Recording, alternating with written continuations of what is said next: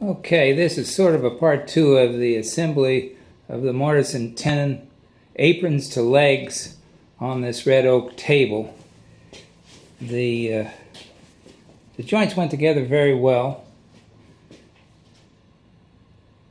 and didn't take a heck of a lot of pressure from these oversized clamps that I planned on using.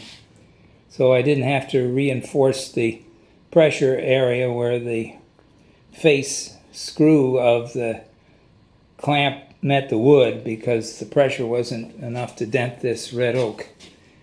But that gives you an idea of what it looks like.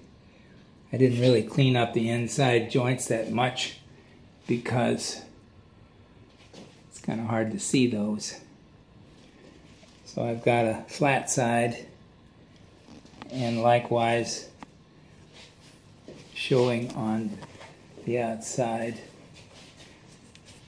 So the one side, they're a matching look from a distance, even though these are 3-ply legs. So thanks very much for watching. Bye-bye.